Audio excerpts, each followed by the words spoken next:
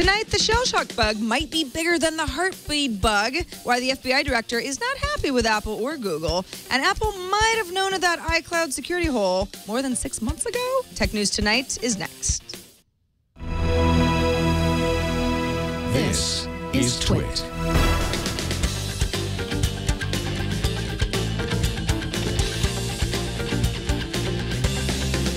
This is Tech News Tonight, episode 180 for Thursday, September 25th, 2014. This episode is brought to you by ShareFile. Enhance your workflow. Send files of almost any size easily and securely with Citrix ShareFile. For a 30-day free trial, go to sharefile.com, click the microphone, and enter TN2. Hello, everybody. I'm Sarah Lane, and let's get right into today's top story. And joining me now to talk more about it is the person perfect to talk about this, Steve Gibson, host of Security Now here on the Twit Network. Hey, Steve. Hey, Sarah. Great to be with you. Well, great to have you. And I'm so glad we have you to talk about today, because sometimes these crazy security stories can be frightening, at the same time a little confounding. So let's talk about this Shellshock bug. It is being compared to the Heartbleed bug that really sent a lot of people into panic earlier this year. What is Shellshock, and how is it unique? Okay, so it's completely different from Heartbleed. It's being compared to it only in as much as everybody is currently in a massive frenzy tizzy, because it is serious. The way to think of Heartbleed is that hackers who tried really, really hard may have been able to exfiltrate some information from a web server. Shellshock is different. What we found, what has just really come to public light in the last 24 hours, is that there's been for 2 decades, from 1989, I think is when this happened, a never before discovered bug in the bash command interpreter in Unix and Linux systems, and that websites and internet servers of different kinds, more than just web servers actually, sometimes use this command interpreter for to perform some work for them, sort of as a utility function.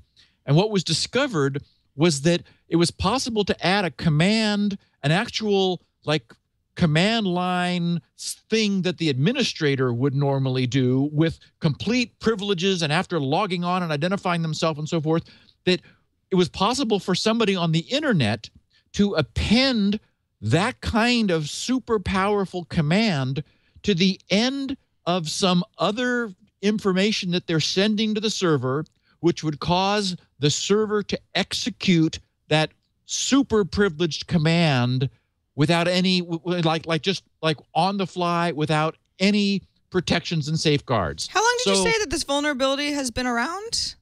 20 years. And I mean, is it just some sort of a fluke that it is now being discovered, or a very small number of people were the only ones who knew about it? Well, now it may not have been a feature 20 years ago, because what's happened is that Bash is the so-called command interpreter that Linux uses. Windows people have seen the command line, and where you basically have to be a wizard to type things. And in the old DOS days, that's the way you did things before you had a mouse that you could point and click. Well, this exists now in Linux, and it's super handy. So what's happened is, over the years, it's evolved. New features have been added to the point now where it's a scripting language. You can do more than just issue commands. You can write little programs in it. And one of the things that was discovered was that if a function was defined in an environment variable, as they're called, and then a command was added to the end, this Bash interpreter, like the current state-of-the-art Bash interpreter, would define the function, but it would keep going. It would go past the end of the function and say, oh, look, here's more. And it would execute whatever was there. Okay, so this is the sort of thing that you might hear about and say, okay, well, Steve's teaching me a thing or two about how these bash functions work, but is my bank account safe? Is this going to be an easy fix? Like, what do what does the population at large need to worry about and or change? Okay, so the problem with this is it's sort of on several tiers. There's the internet community that is frantically updating Bash right now. That is, for example, Apache servers have this problem. Half of the internet is running Apache.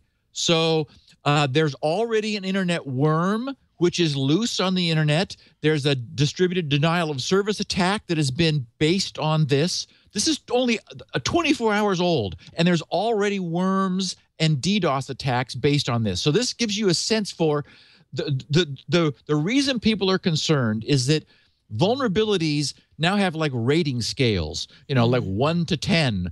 And this is a 10 across the board. Ease of attack, ease of development, severity, no need for authentication. It's just in every different way this can be measured, this is bad. But the way this affects the regular people, like the rest of us, is that Linux has sort of crawled in to our appliances. Linux is in light bulbs. Linux is in our little home routers. Linux is in, computerized pasta machines and washing machines and dryers, and it's everywhere. And Bash often is too. This vulnerable component is so handy that it just sort of tags along for the ride. So, for example, webcams often are Linux based, and their little web servers, they sort of have simple-minded web servers written in Bash. So this vulnerable part is in webcams. That's already been, we've seen in the last 24 hours, proof that webcams can be hacked this way. So the so-called Internet of Things that more and more of us have pieces of, it is very likely vulnerable. We're only 24 hours in. We don't really have a full grip. I mean, because people are scrambling around, and pretty much everywhere they look, they find vulnerable things. So Macs are vulnerable. Macs all have this Bash that is vulnerable, although the typical personal Mac is not exposed to the internet generally. Maybe there's a way that visiting a website could leverage this, but I know this will get fixed very quickly. All right, so that was going to be my next question. How long should we expect this to take? Obviously, this is a big deal, but as you said, we're really only 24 hours in. People who understand the issues understand that it is major. Then again, Heartbleed got a lot of attention right away, but there were websites that had Heartbleed issues many months after they should have known better. Right. And that's the problem, is that many of these devices don't have an automatic update cycle. Windows is getting updates. Yeah, our browsers the Linux are being pasta updated. Maker probably not updating regularly. Well, and also the small Soho router. Your own home router. We don't know that it's vulnerable, but I would say be a little proactive on the things you have that connect to the internet.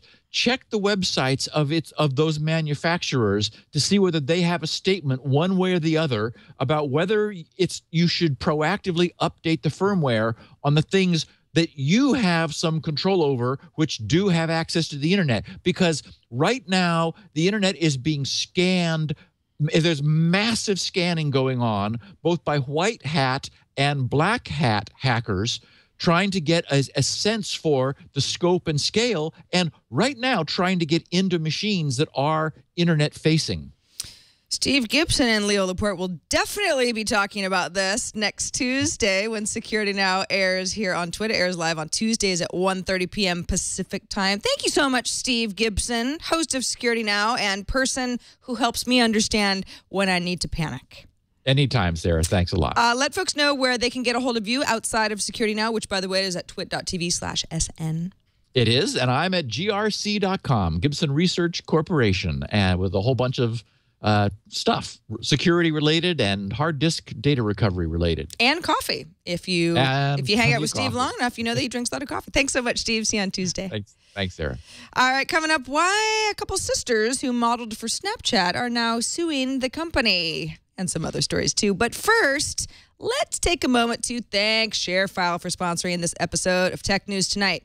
Okay, so I'm part of a business here at Twit. We're collaborating. We're a mid-sized team. I got a lot of coworkers. We're sharing things and spreadsheets and there are contracts, and sometimes we've got guests, and there are photos and videos, and all of this stuff is really important. We need to make sure our files are safe, they're secure, they're under our control, they're easy to find. That's why we recommend Citrix ShareFile, because it's an easy-to-use business solution that allows you to exchange files quickly, but also securely. It's kind of the theme of the show today, security. With Citrix ShareFile, you can send files of almost any size. You won't get bounce backs. You can control who has access to your files. You can control who can make edits. You could and who can't. Levels of permission. That's always important. And it syncs automatically. So your team always has updated materials across all devices. And that's important too. You can access Citrix ShareFile from your laptop, from a tablet, from your smartphone.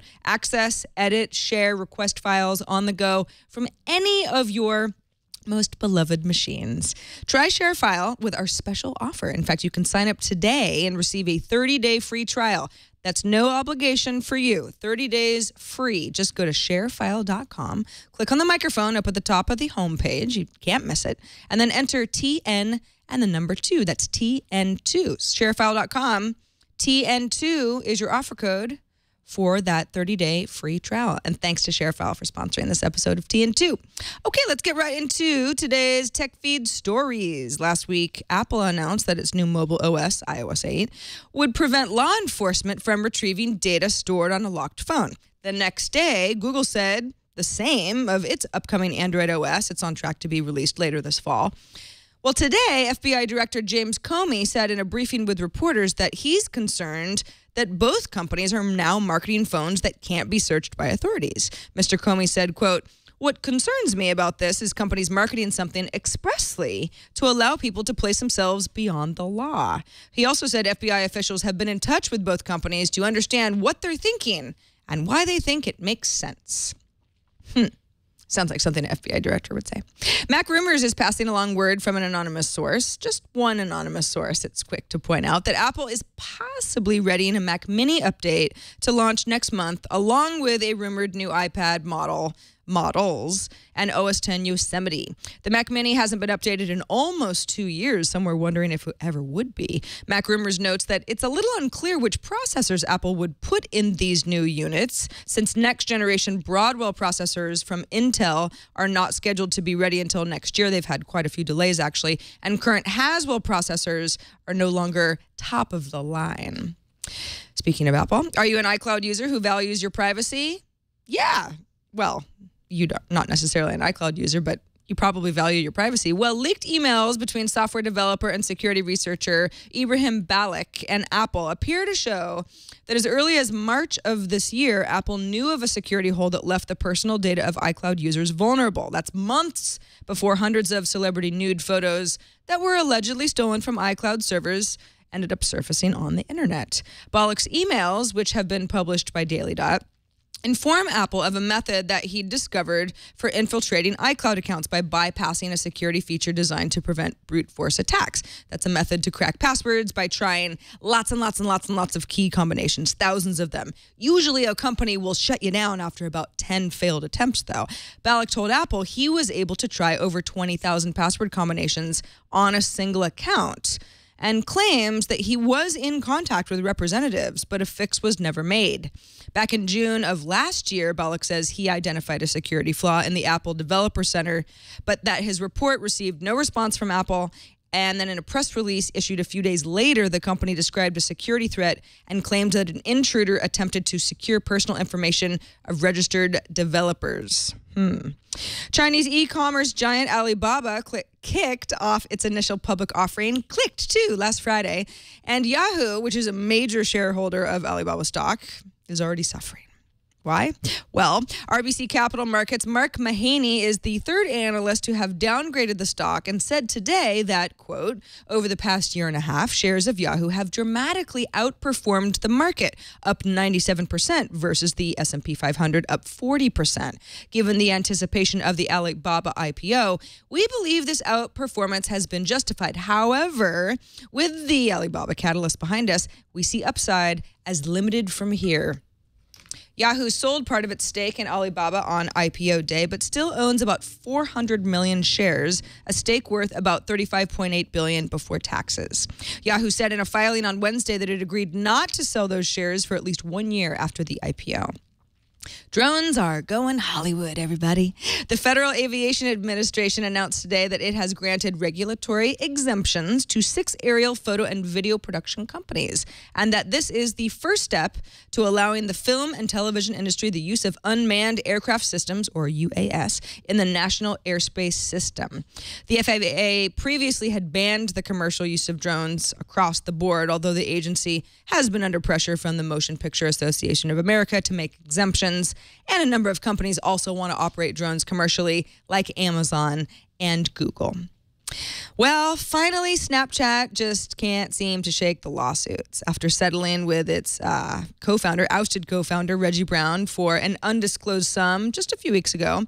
2 sisters, Sarah and Elizabeth Turner, originally had modeled for Snapchat's first app called Peekaboo. In fact, you might recognize them. I did right away because they're on lots of sort of promotional materials for Snapchat when you first sign up, that sort of thing. They are suing CEO Evan Spiegel and Snapchat CEO Bobby Murphy, claiming that they never got paid for their work. Not only that, but the sisters claim the tawdry nature of Snapchat's current app has caused them damage. If you search for unsavory terms in Google, for example, sometimes their images pop up to the top of the list. The women are arguing that because they agreed only to release their photos for iPhone promotion, and that their photos have also now been used in Android and website promotions, that they should be compensated because their faces, they're lovely ladies, helped Snapchat soar to its current valuation, which is around $10 billion. However, in documents of the model releases signed by both sisters and obtained by Business Insider, the form stated that the sisters would not be compensated for their work. Who will win? I don't know yet, but we'll find out soon. That's it for this edition of Tech News Tonight. You can subscribe to the show. twit.tv/TN2 is the place to go for all our show notes and those subscription links. You can email us with feedback at tn2@twit.tv. And Tech News Today is our morning show that airs tomorrow, 10 a.m. Pacific, 1 p.m. Eastern. I'm Sarah Lane. Thanks for watching. Bandwidth for Tech News Tonight is brought to you by CashFly.com.